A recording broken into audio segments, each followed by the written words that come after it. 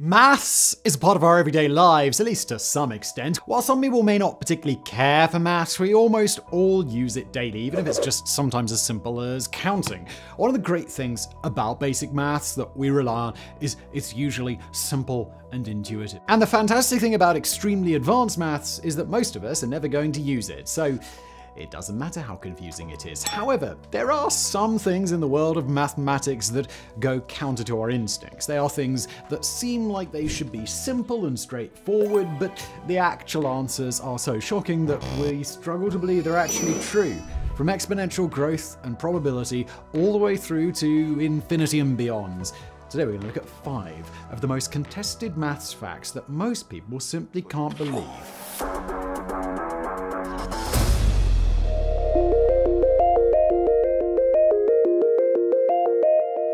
The birthday problem, also sometimes referred to as the birthday paradox, is what is known as a vertical paradox. This is a type of paradox where the initial statement sounds immediately absurd, if not impossible, yet it can be verified as true.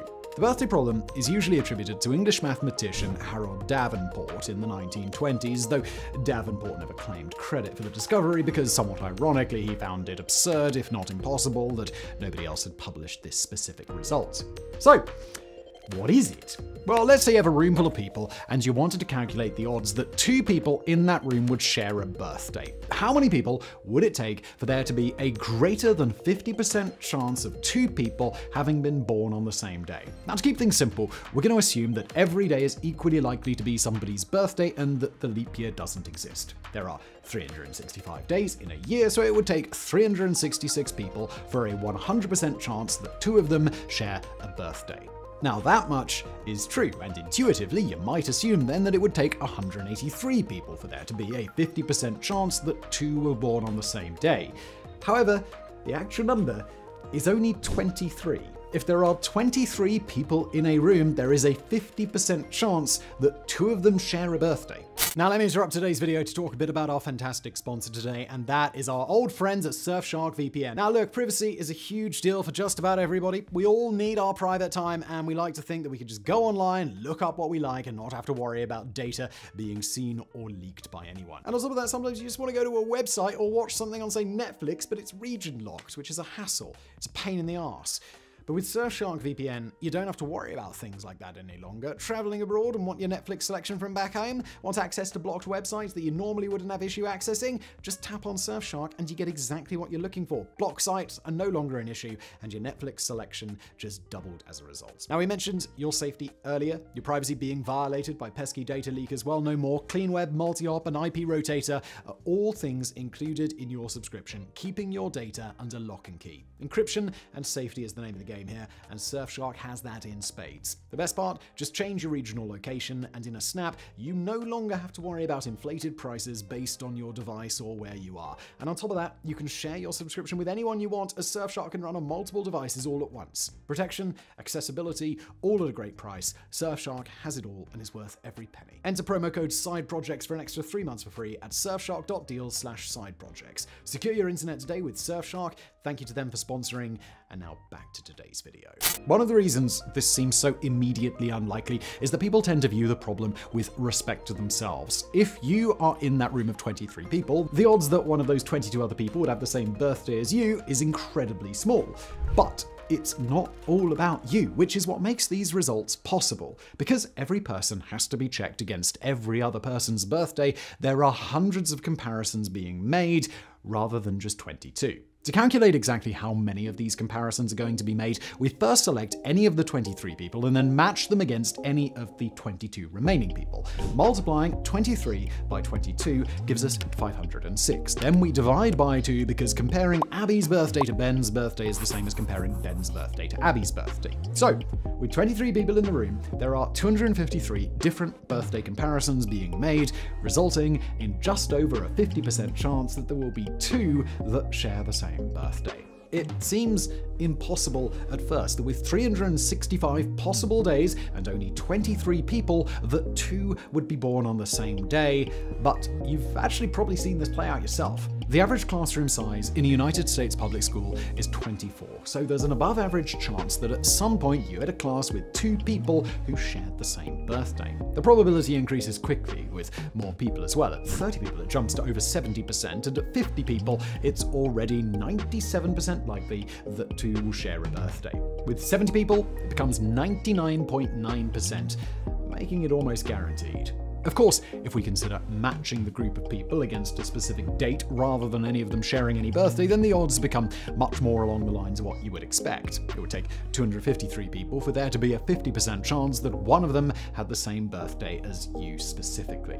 That's a bit higher than the 183 people you might have guessed, but there's a good chance that many of those people would share birthdays with one another, which pushes the number of people that you would need higher.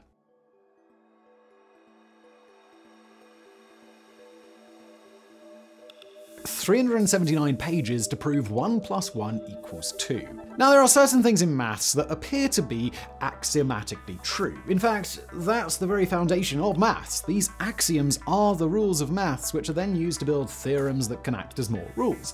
It all builds on itself, making the axioms extremely important. There are also things that are true by definition, and 1 + 1 = 2 has largely been included among those things. Just needed to define the symbols used in terms of Arabic numerals. But for thousands of years, nobody bothered to create a formal proof of this simple arithmetic. However, over time, many different branches of maths were created, each with their own axioms. In ancient times, when there was only geometry and arithmetic, this was fine. But as more advanced maths was developed, such as calculus and set theory, the different sets of rules for different branches of maths began creating paradoxes with one another. This reached a breaking point in the 1800s with the discovery of non-Euclidean geometry. Euclid had written 5 axioms for geometry. The first 4 were simple, such as you can draw a straight line through 2 points and all right angles are equal. However, Euclid's 5th axiom had bothered mathematicians for over 1,000 years. It said that for any given point on a given line, there is exactly one line through the point that is parallel to the given line. It was much more complicated than the other axioms, and it seemed like it should have been provable as a theorem. But not only could nobody prove this fact, non-Euclidean geometry contradicted it entirely. With more and more paradoxes emerging, British mathematicians Alfred North Whitehead and Bertrand Russell decided that they were going to fix everything. They were going to rebuild all existing branches of maths using a single set of rules based on logic and set theory, and it was going to unify everything. Oh yeah. It's all coming together. It's a pretty wild story involving a love triangle and a publisher telling them that their book didn't look like it was meant to be read by humans, but the final result was the 3 volumes of Principia Mathematica being published in 1910, 1912, and 1913. The book started at the absolute lowest level, defining every symbol, number, and function through a complex series of confusing and archaic symbols. But because the 2 authors wanted their new system to be as rigorous and paradox-free as possible, they painstakingly attempted to build all of maths up from the most basic logic there was. And it turns out that while 1 + 1 = 2 seems painfully obvious to us, it's based on a number of assumptions. For example, what is the quantity 1, and how can we describe it in the most unambiguous terms using a language of pure logic? The same goes for the number 2 and the equals and plus signs. It took 379 pages of seemingly incoherent nonsense that the authors were finally able to state, from this proposition, it will follow when arithmetical addition has been defined that 1 + 1 = 2. Addition wasn't actually finished being defined until page 86 of the 2nd volume, over 750 pages into the work. Unfortunately for Whitehead and Russell, less than 2 decades later, Gödel's incompleteness theorems would essentially disprove the claims that Principia Mathematica could serve as a complete, unbreakable foundation for all future maths. That's probably okay though, seeing as the world was doing just fine when we accepted that 1 + 1 = 2 without needing an unwieldy proof of it. Besides, by the author's own admission, by the time their efforts were negated, only about 6 other people had even read their book.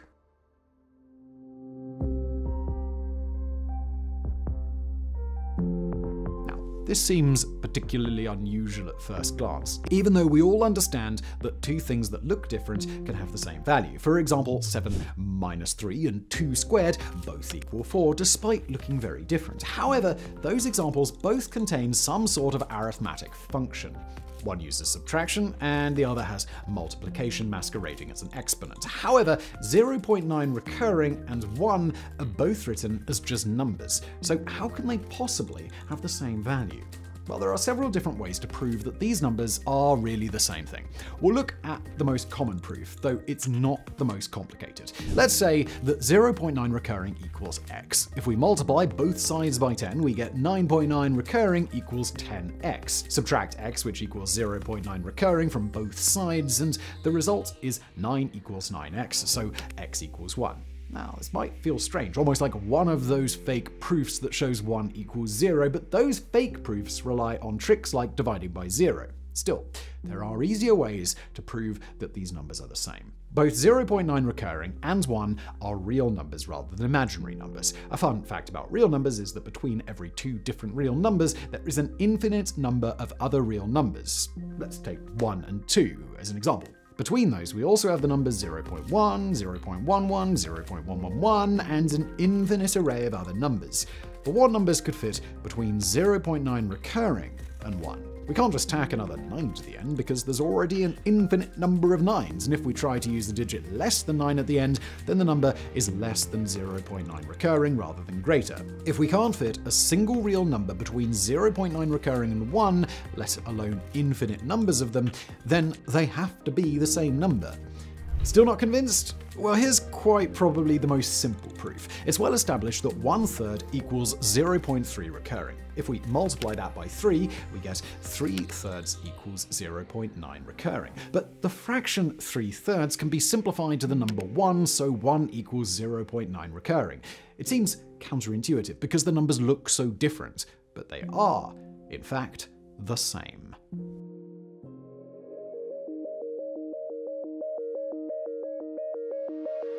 Now, this is the most counterintuitive thing that we're going to be covering today, and the one most likely to generate angry YouTube comments, but an infinite number of $1 bills and an infinite number of $20 bills have the same value. It sounds impossible. I mean, the $20 bill is worth 20 times as much as the $1 bill, and there are different sizes of infinity, so how could both piles of infinite money be worth the same?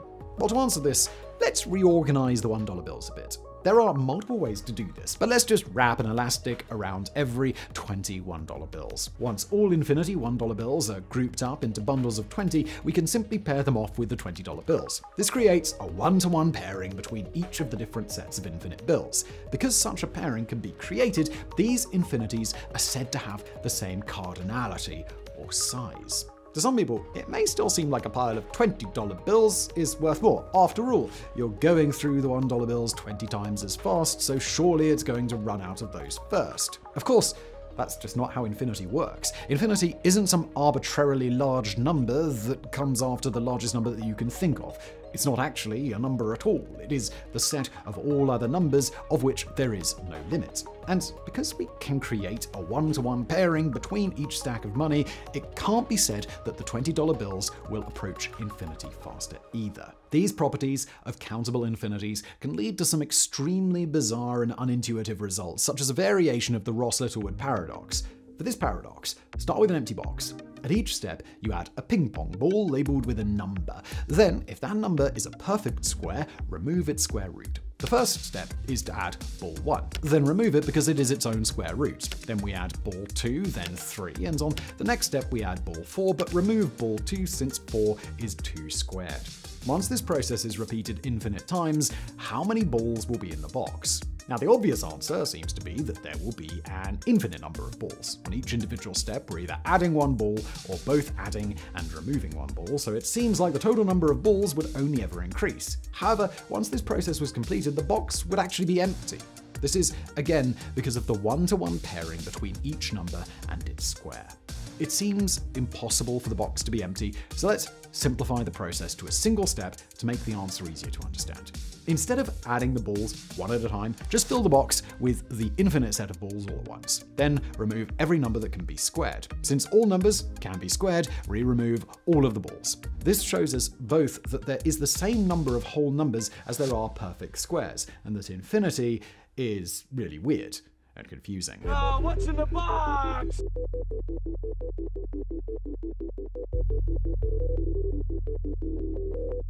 Now, you probably heard the story that you can't fold a piece of paper in half more than 7 times. This is true for a standard-sized piece of paper, but with a large enough sheet of paper, it does become possible. When Mythbusters tackled this tale, they were able to fold paper 11 times. Of course, in order to do this, they required an initial sheet of paper the size of a football field, a steamroller, and a forklift. But if you had a large enough sheet of paper and folded it 42 times, its height would reach the moon. This is because folding paper is an example of exponential growth. When you fold a sheet of paper in half, it creates a second layer, thus doubling the thickness. Folding it in half again, and both layers will be doubled, creating 4 layers of paper and 4 times the original thickness. If you have any experience with exponential growth, it should come as no surprise that this gets out of hand really quickly.